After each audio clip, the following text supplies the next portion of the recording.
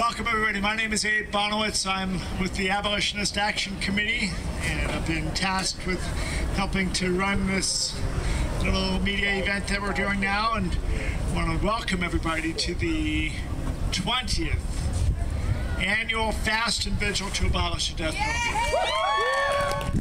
20 years ago yesterday, a man we're going to hear from in a little bit walked out of prison. 20 years ago, 4 people came to this spot to start protesting the death penalty, to indicate these 2 dates that we are here for these 4 days. 2 dates, June 29th, the anniversary of the U.S. Supreme Court striking down all the death penalty laws, and July 2nd, the anniversary of the first of those laws being upheld by this court. Thank you all for being here. My name is Bill Paki. I live in Anchorage, Alaska, and this is my 20th fast and vigil. I haven't missed a day yet. I figured this was not a good year to break that chain.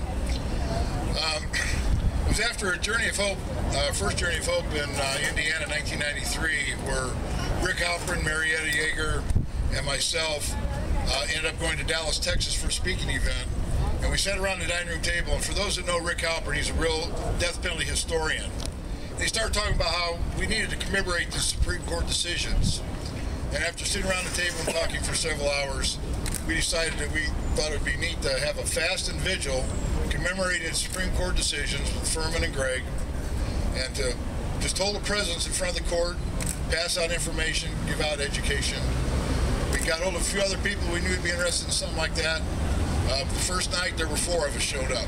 Rick, Marietta, myself, and Kathy Ford from California.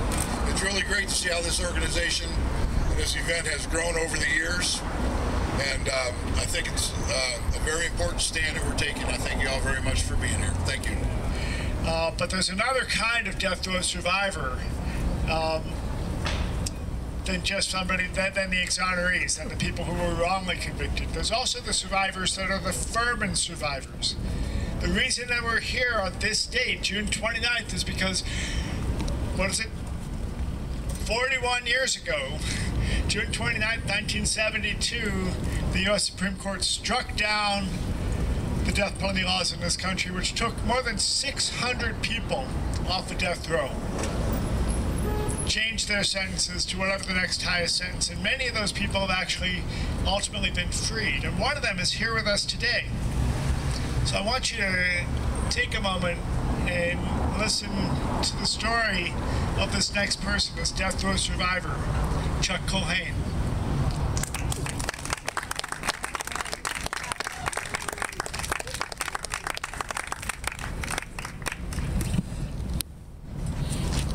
I don't know about a story, but I'll say a few words. Tell us a little bit about how you found out what happened. Okay.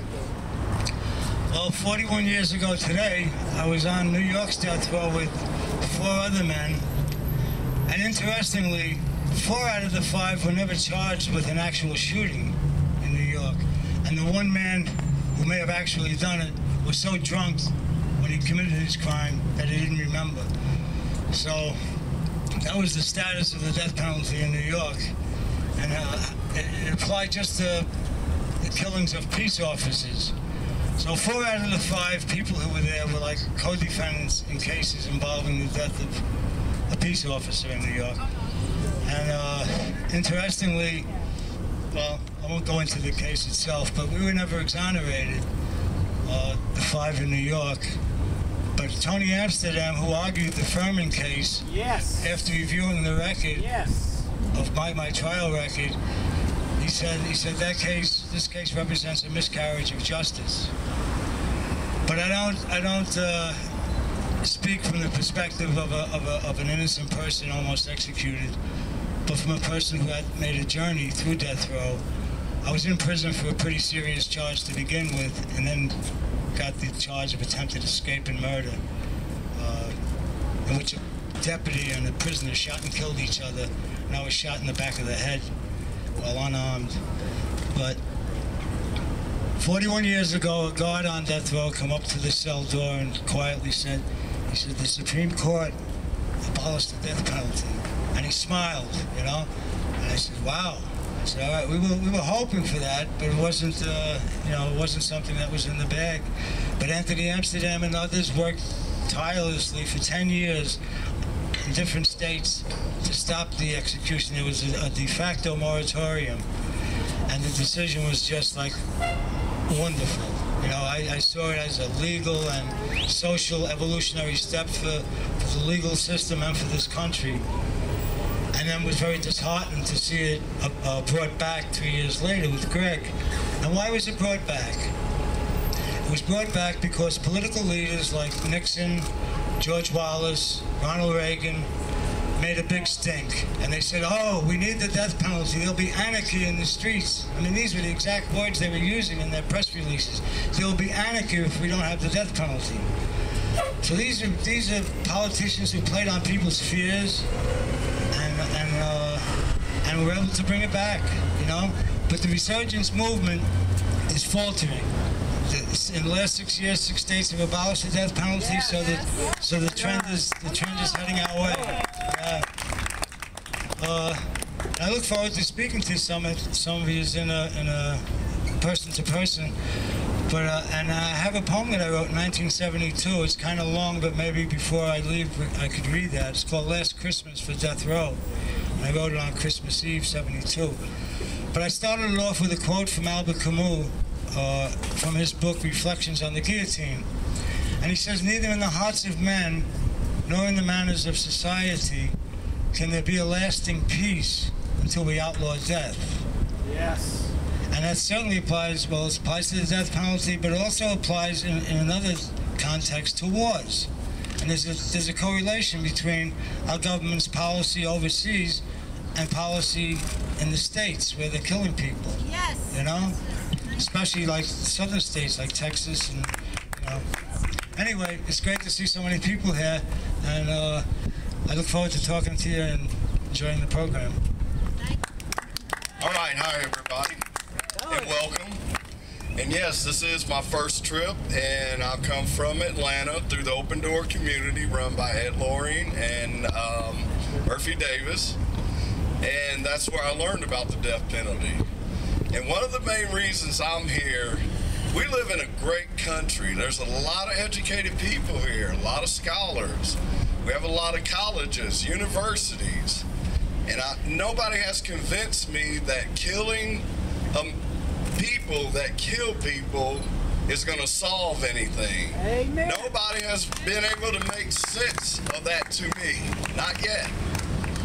And then I noticed today, it says equal justice under law. Yeah. When I go to prisons, I see a lot of poor, yes, black, yes, women, yes, men, yes, and don't forget poor, because that does include everybody else. There's people in prison that want to live in this country that are in prison. Yeah.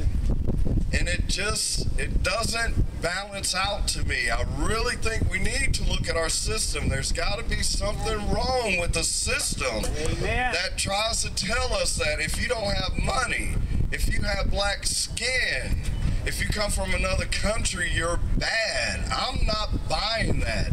And what my hope is today, that all the scholars that come here, the people that are educated, the people that stand behind these walls, these signs, will wake up and realize we can't keep killing. Enough is enough. Thank you. Well, it's great to be back here again with all of you, because this is the one event that I do in terms of the death penalty every year where I know all the first names of everybody. And we all share a community, and we all profess our belief and stand out here and sweat and just hand out leaflets, starved, yeah, fast. And it's just great to be back rather than in a board meeting around a table with a cup of coffee and a latte. This is where the movement is, and this is where the death penalty is going to end, right here. Yeah. And we need to bring that message to all of our local state affiliates, we need to have not only Georgia represented, but we need to have Tennessee. We got Tennessee, we got Georgia here. I know we've got Virginia here. We've got the state of Washington, we got the state of California, and we got a lot in between. But we should have 50 states here. There should be 50 people just from the various states around here, because this is where the death penalty is going to end, folks. This is where these 9 people make that decision. And we're moving them. 6 states in the last 6 years. And we're moving on. There's now 18 states that don't have the death penalty. And I just invite you all to, when you go back to your local states, to make sure that your affiliates send people here next year. And tell them that this is part of the training for their interns. This is part of the training for their staff. Because there are staff all over the United States, from Amnesty International and the National Coalition to Abolish the Death Penalty, and we need to get them sending staff here to be part of this demonstration, because this is where the death penalty ends, at the U.S. Supreme Court. It is to be together, and just look at us. You talk about hope. We know what we can do, because we got everyone, yes, me and you, and we go do it. And we also know that 41 years ago, those people who sit in great big black robes and are half blind were able to do something. And 41 years ago, they got rid of the death penalty, and we can do it again. We can do it again. We can do it again. We can do it again. And it won't take us 41 more years. That's why we're here. That's why we won't go away. I would like, first of all, to invite an awareness of some people that are not here today. Through the leadership on death row in Georgia of Marcus Wieland, there are a number of Georgia death row prisoners who, in the days that we are here, are joining us in the fast. So we not only have us here from Georgia, but we are linked in prayer and fasting with a number of men on Georgia's death row. And that's a mighty good thing to do. My wife, Murphy Davis, and I began to work on death row 36, 37 years ago, right after the Jimmy Carter law for the death penalty was upheld by the Supreme Court. And the Supreme Court, most unfortunately, but like so many in our society, turned backwards, turned back the clock. We're now dealing with that, of course, not only with the death penalty, but with so many issues in our society. We feel linked, as Martin Luther King would make us feel linked with the one fabric, and the injustice anywhere is a threat to justice everywhere. And we know at 3 o'clock this afternoon, when at the CIA building, there's going to be a huge, courageous action against the drones. We know that there's a relationship between the drone and the needle, the drone and the electric chair, the drone and the rifle. All of this is of one piece. We even are of one piece. We got the unity of community. And we got so much hope that these folk cannot extinguish the light. So let me say a couple of things about death row in Georgia, and I know that in the next several days, Murphy Davis will be speaking to you, as well as Terry Kennedy from the Open Door community. We have been visiting there since the new law was set aside. I'm sorry, not aside, but was reinstituted. We have been visiting people on death row. Our community, in conjunction with the Jubilee community, we have a shared graveyard. We have buried a number of death row prisoners. Back in the days, we would bury their body, and in these days, we would bury people's ashes. It is inconceivable and ungodly how many people on death row have no one to write them, no one to visit them, no one to stand with them as they're taken down to the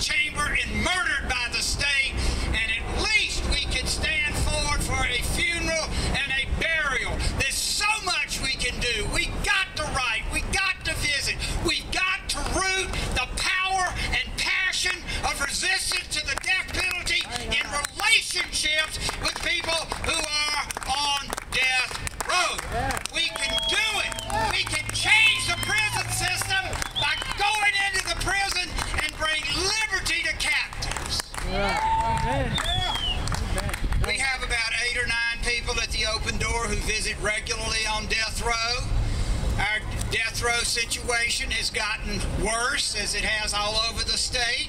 The wardens have taken away contact visits except for clergy and lawyers. The spirit on death row since the execution of Troy Davis has been difficult to maintain.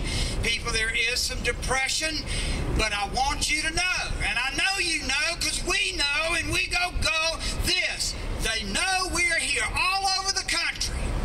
Death row folk know we are here. We help others keep hope alive, and I tell you what, we're going to put them on their butt. And 41 years ago, they got rid of it. I would say next year, they're going to get rid of it. I can just have a vision of Clarence Thomas coming forward. Oh, I made a mistake. Oh, life is good. Life is right. I'm from Pinpoint, Georgia, and my pen and my point is going another way. We ain't going to have the death penalty for another day. Hallelujah, hallelujah, hallelujah, amen. Today is the anniversary of the Furman decision. Today is the anniversary of that date when they struck down the death penalty, and in 4 states that wanted to write new laws and have the death penalty, they had to write new laws, and those laws were affirmed. 4 days from now is the anniversary of that, the Gregg decision. That's why we're here. I want to ask the folks holding this middle banner here to stand up and swing that banner around so we can kind of see what's going on the other side there. Because we're talking about death row. Yes. We're talking about executions. We're talking about situations like Texas, where this past week we had the 500th execution in Texas. 500. How many of those people were really culpable of the of a crime that's deserving of the ultimate punishment, whatever that ultimate punishment is? How many of those people may have been actually innocent? How many of those people, in killing them, did we damage so many other people around them? Yes. I want to share a little bit about the collateral damage of the death penalty, not just when we have a person who's innocent being executed, but any time we execute somebody, there's collateral damage. I want to invite next to speak both Terry Steinberg and Delia Perez-Meyer to come up. Both of these wonderful women have people they are wrongly convicted. Actually, Terry's son is no longer on death row, but is facing it again, isn't he? And in any case, they can tell you their stories a little bit. Both of them will be sharing their stories at longer periods of time later, one of the evening teach-ins this week. But these folks are here today and can represent also the families of everybody on death row. I'm Terry Steinberg. I'm here from Fairfax, Virginia. And like Abe said, I have an innocent son on Virginia's death row. Actually, he's been moved off death row temporarily as they are trying to recharge him with new charges, 6 new charges, to try and convict and sentence him to death again. I fully agree with Terry Kennedy when he said that this country is full of intelligent people. It is. But I tell you that 11 years ago, 12 years ago, I didn't think about the death penalty except that I thought it was awful. I thought it was sad and sick because I couldn't believe that we would take somebody out of a box who'd been rendered helpless and walk them down the hall to inject them with poison and kill them. To me, it made no sense. But as a young mom with young kids, it didn't pertain to me. And so I didn't think about it. And so the only way that we are going to get people to think about it and realize the horror and the collateral damage of the death penalty is through education, is through what we are doing today, trying to let you know what it feels like to have been experienced with the death penalty, living that nightmare, knowing that every day your loved one is locked in a box in isolation. I've not touched my son since 2007, yet my son has been found innocent of his crimes. We came within 45 minutes of bringing him home. The look on my children's faces as we got the call saying that they changed their mind is a look I'll never forget. However, I had to think about my poor son, thinking that he came within 45 minutes of freedom after 12 years of being wrongfully incarcerated. So I come here today just like I came here 11 years ago.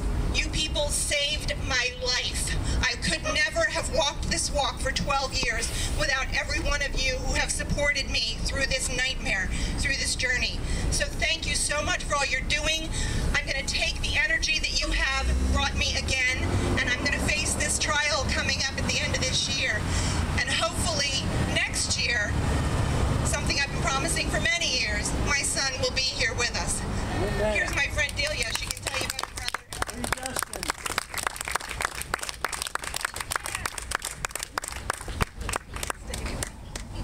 Don't leave me.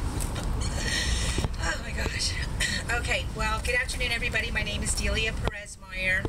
I just want to also say thank you very much to everybody who is here today, especially the people that are holding all these signs and that stay in this hot sun and don't eat for 5 days. It's just an amazing thing. The love and the support that you all have given us is truly amazing, and it really keeps us going. And my brother's name is Luis Castro Perez. He's been on death row for 15 years, for those of you that don't know. He is an innocent person on death row. He was falsely accused of murdering 3 of his best friends in September of 1998. The good news is that he has a wonderful attorney and that the Innocence Project has taken his case. And of course, we all know that that doesn't always solve our problems, but we are very hopeful and very grateful to everyone, abolitionists across the world that are fighting for us. Some of us are just getting back from Madrid, Spain, where we attended the European Coalition to Abolish the Death Penalty, which was an amazing event. We don't really realize how much support we have around this world, but there are people around the world that are thinking of us and praying for us, and very, very grateful for that as well. On Wednesday, we did have a very grisly milestone of the 500th execution in Texas, with Kimberly McCarthy being put to death. It was a devastating death for all of us, as each one of them are. This one was particularly devastating because they had given her several stays, and then at the last minute the Supreme Court denied her and she was executed. So it's been a very difficult week, a long week, but I'm very grateful to be right back here with all of you all, and thank you again so much for being here. God bless you. I want to thank you all for coming today and spending all this time in the hot sun. And fair-skinned boy, he doesn't need to be in the sun. But this is important to me. 28 years ago, I sat in a prison cell waiting to die for a crime I didn't commit. It was all based on a witness identification of a man that was 6'5", curly blonde hair, bushy mustache, tan skin, and skinny. Obviously, I wasn't this robust in 1984, but my hair was as red as a fire plug. I'm 6 foot tall. I do not tan. I burn. As it turned out, about 19 years later, when I was finally released, and 10 years after that, the real killer was 5'6" and 160 pounds. We talk about fallibility, and this sign over here that what the justices say in this lofty building behind me is that factual innocence is no reason to stop a death sentence properly rendered. Dang! Dang! Dang! Well, I got something to render for them. 142 men and 1 woman have sat on death row innocent, and we have executed many. Troy Davis, Cameron Todd Willingham, many more. Gary Graham. I sat and talked to the folks in Texas about his case, and they executed him from my plane, touched back down in Maryland. In 1993, as a matter of fact, yesterday was my 20th anniversary of being free.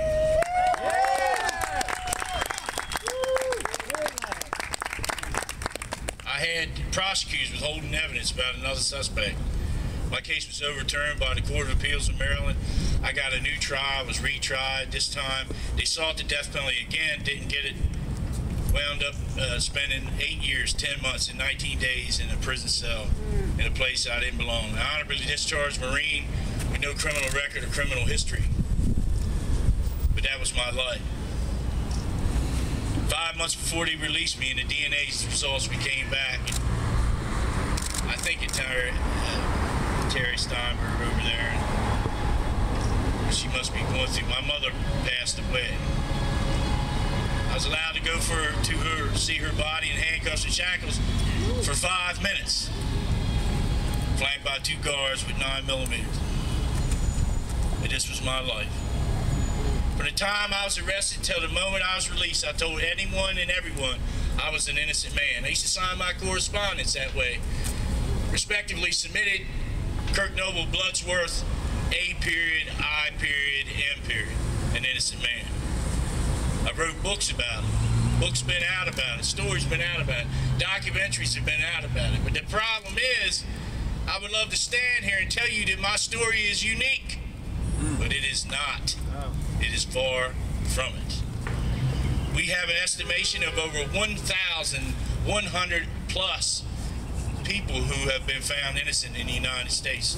316 DNA exonerations so far, and we still want to execute people.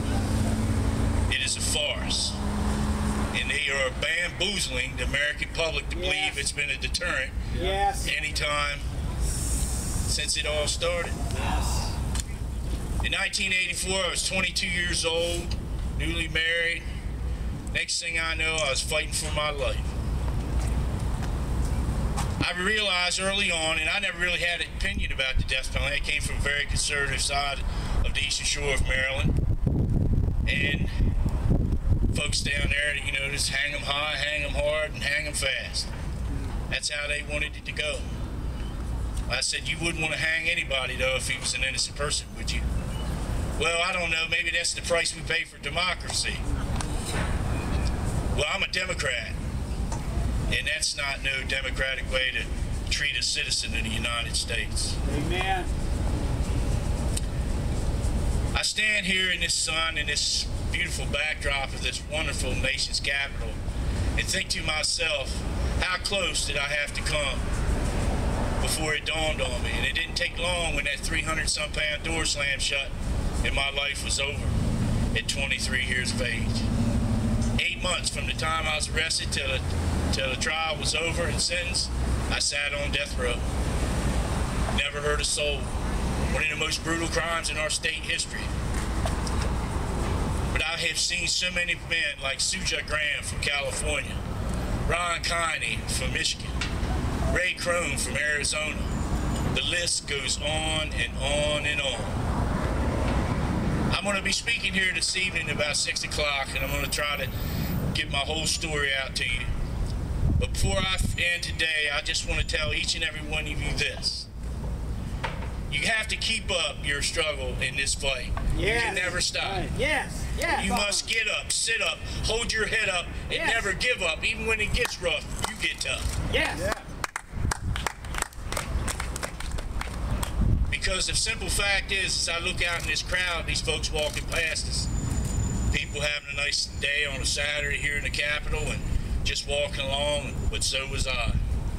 So was Ray Crone. So was all these other gentlemen and women just walking along, having themselves a life, and the next thing you know, they're on death row. I think everybody can be a witness to innocence, and I stand right here as this emblematic of the fact that we don't need a death penalty anymore. Amen.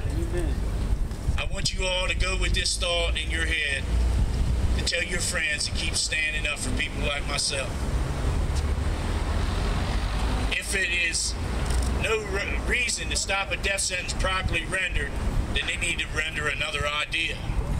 They can't keep rendering the same ideas. This thing ain't work. It ain't deterred nothing. It ain't stopped a rat from going in the trap. It hasn't done anything for us. Not one damn thing. And I tell the folks up in this big building behind me, you know, you better get it right, because I'm coming for you. I'm coming for you, and I'll stand up against you till the tide rolls over this great nation as high as the building. They'll never stop me because I'll get a boat and tell them what to do then. I sat in this gallery in Maryland, and I was overwhelmed with emotion, as I am right this minute. Overwhelmed with emotion, and I sat there, and I remember, you know, you really have an effect on people when the next day the newspaper article in Annapolis says that the senators have Kirk Bloodsworth fatigue.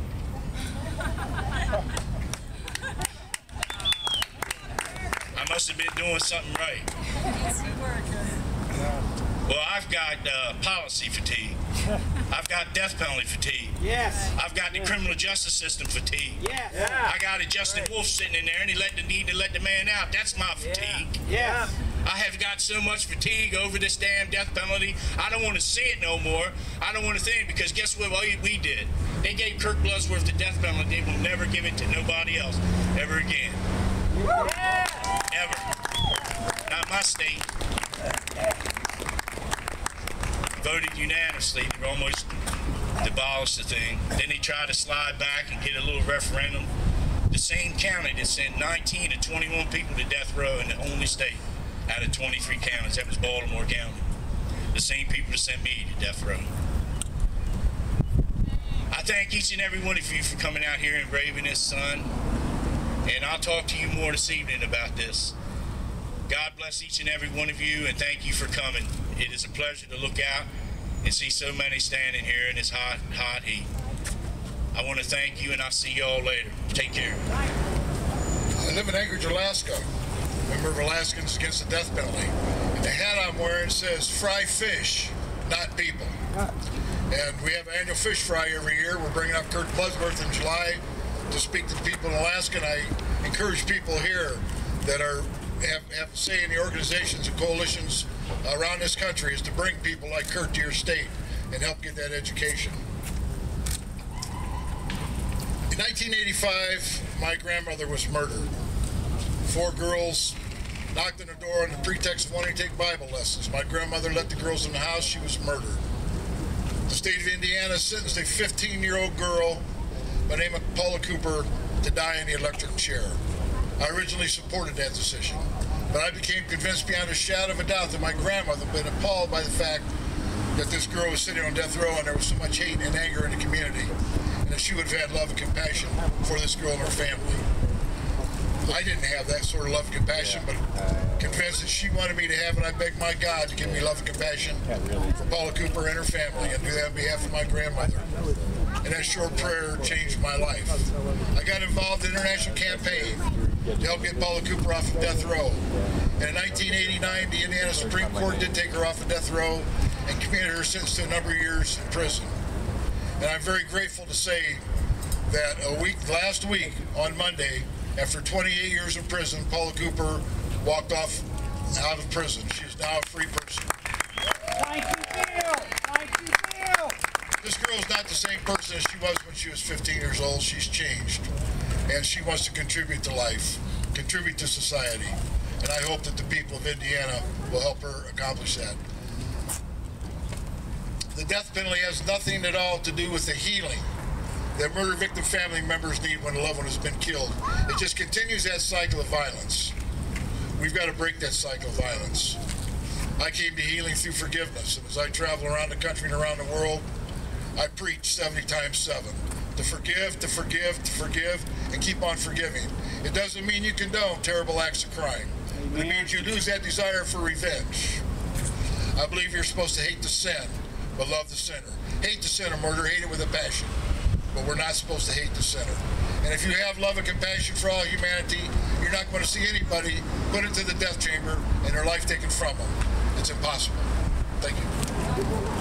Dear sisters and brothers, it's so inspiring for me again to be here in this community of healing and hope. On September 20th, 1999, my brother Paul was murdered by a mentally ill homeless man named Dennis Sutar. My brother had worked and ministered at the Mercy Housing and Shelter program for 10 years, where he had served the poor. And as he was leaving work on that Monday afternoon, he was approached by this brother who often frequented the soup kitchen and shelter. And he was repeatedly stabbed by Dennis. And then soon thereafter, my brother died.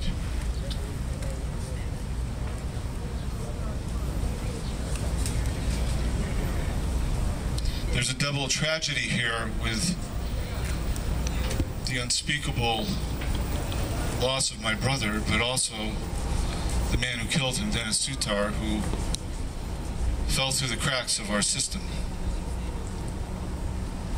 There's enough money for weapons and war and big convention centers and stadiums, but there's not enough money to help the homeless and the poor. 6 months before this tragedy happened, the state of Connecticut cut funding for the mentally ill homeless. So there was nobody to oversee Dennis's care. He bounced from soup kitchen to soup kitchen, shelter to shelter. He was hospitalized at least 3 times, diagnosed with severe paranoid schizophrenia, and then released out onto the streets. He was clearly a danger to himself and to others.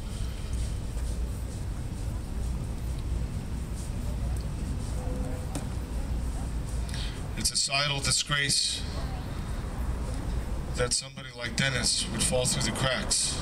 Yes. Sometime after my brother was murdered, my mother and I were able to meet with Dennis's family and to pray with them. Despite the unspeakable anguish and pain that I felt in my heart, I could only turn to my faith and to the example of people throughout history who have walked this road. And as others have said here,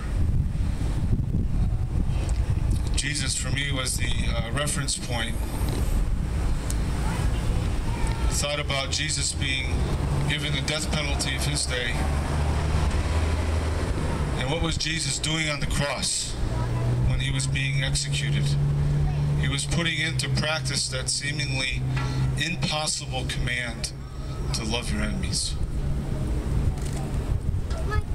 And so I knew that in my heart, if I was to say if I'm a follower of Jesus, then I have to follow this way of mercy, of compassion, and forgiveness. And every day, that's what I try to do. I often fail, but I try every day. I want to ask you to please remember my brother and remember all the victims who have died from violence and war and oppression. Let's also remember all the victims' families everywhere. And for those who have perpetrated these terrible acts, and we pray for their healing, and that they can know God's forgiving love, and that they will be held accountable justly, but never to kill them. Never. I ask you to pray for Dennis. He was found mentally incompetent to stand trial and is now in prison and hospital in Connecticut with a life sentence. I ask your prayers for his healing. I'll be telling more of my story on Monday night, so thank you very much, and let's never, ever give up, and let's always keep our eyes on the prize and stand for life and for justice. Thank you. So a number of you have participated. Thank you for organizing. Thank you for making this happen. This is an incredible group of people. This rally we had right here, we say that we're going to do this at noon, but it's not pre-planned. All these people you just heard from just happened to be here, and I think that's absolutely amazing.